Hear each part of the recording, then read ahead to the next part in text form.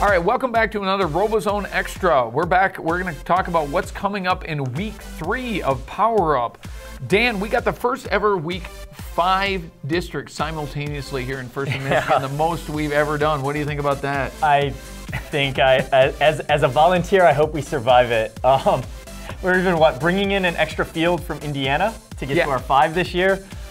Next year we'll probably need 5 every week, but let's worry about that next year. Do you remember 2009 when we were terrified about doing 2 simultaneously for the first time? You and I were co-producing those at the same time. So a lot has changed since then. Yeah, we've got over 500 teams in the state, so we got events going on all over the place. We got 5 coming up this coming week. I'm going to talk about, looking forward to the Lincoln district. This is the first time ever we're having an event in Lincoln. So some notable teams who are coming. 8:30, the Rat Pack.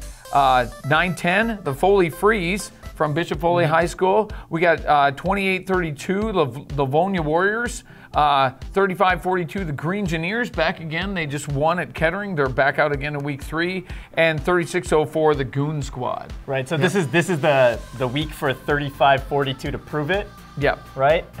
Make the follow-up shot. It wasn't an accident. Based on how they played, I don't think it was, but. Second week, we're going to see, again, this is the first week where we're going to start to see some second event teams showing up. And that can definitely put a twist on how things go in the event, too.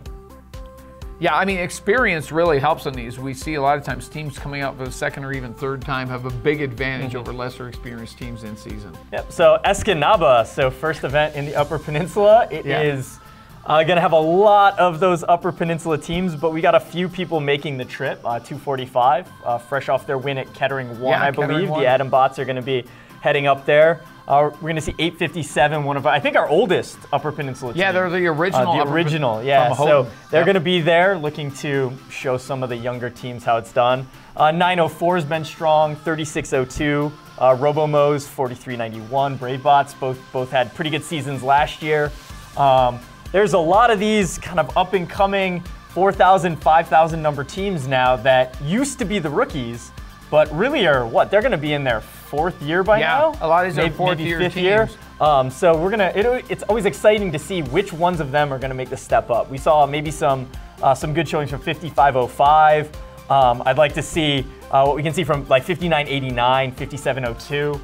We'll see who's going to bring it this week in Escanaba. Yeah, and really we're sort of, developing that UP culture up there. There's a whole big middle class of up-and-coming teams up there, and it's really great to see. And most of those up north events, we used to have to fill them with teams from down south making the long trip up there. But now we have enough teams in the UP that we basically have 3 northern events up at the north part of the state, and they're populated by teams who live up there. So that's great. It's a really good kind of camaraderie up there too. I know a lot of those teams work together, help each other out through problems.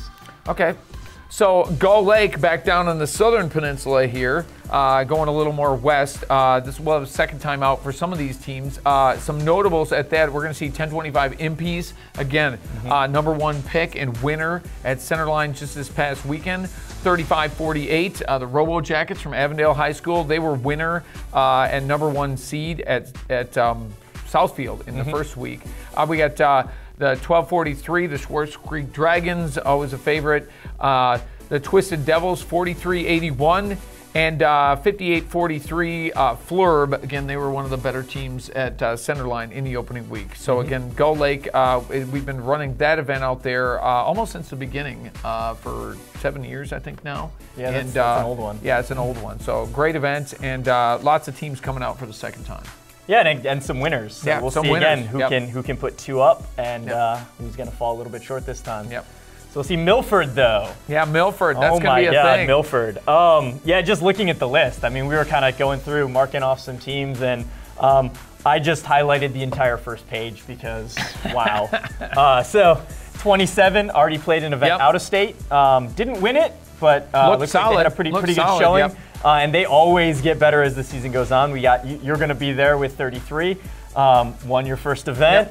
51, Wings of Fire is going to be there. Hall of Fame. 67, second place in the first one, another Hall of Fame team. Got 3 Hall of Fame teams. Multiple world champ. Yeah, all the Hall of Fame teams are there. 201, the Feds. We've got the Monsters also going to be there. 308, 503, Frog Force. I think Frog Force is going to be debuting there.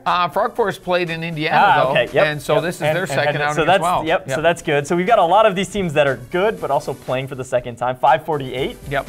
RoboZones are going to be there. 1701 looked good at Southfield. Yep. Hazmat was number 1 seed. Yeah, was They a were number number 1 one seed. seed They at fell a Kimura. little bit short, but they played well through that entire elimination round tournament. 2612 is going to be there. 2960. 3536. Yeah, I mean, I could probably just read every number. 3536 won with Bedford already last week. Yep. So, yep. It's kind of interesting, though. I mean, so 4,994, also a winner, I believe, earlier. Yes. 4362 Gems is another one of those sort of 4,000, 5,000 number teams that's on that cusp, right, of trying to break through and be. But Gems already have an out-of-state win. They went to Ohio and they won. They won at Miami Valley, I think. Yep. So. And 5460 Strike Zone, kind of breakout a couple years ago. Yeah. One of the best robots in the state that year. But when you get all the way to the bottom of the list, this might be the most rookie teams that we have in an event. I'm going to have to check, but there are 10 rookies at this event, 10 teams, 7,100 or higher.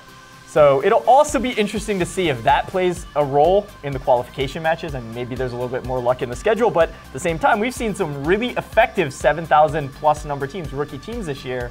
I think because First has come up with a really good game for them. There's the hard challenge at the scale, but there's the easy challenge at the vault, at the exchange and vault. And a lot of those teams that we've seen have really been able to fill that role. Well, and it really is pivotal. You need someone to do that, and you don't necessarily need a super fast robot, a super tall robot. If you have someone who is just consistent and capable, they can end up on a winning alliance, and it's really great. Yeah, so maybe some surprise rookies showing up as well. One team you skipped over, which I thought was good, and it speaks to sort of the growth, 6117 Wingspan. Again, they won as the third member of the Upstart Alliance, winning from the number 6 spot at Kettering University. And again, we kind of, on my team, we mentor their team, and we've worked to build some of those 6,000 teams up. And some of them are serious contenders now. Yeah. Yep. Okay. Again, apologies to all of the other teams here, but can't read all 40 team numbers. That's right. Our fifth event, Gaylord. In Gaylord, we're going to see 226, the Hammerheads from Troy.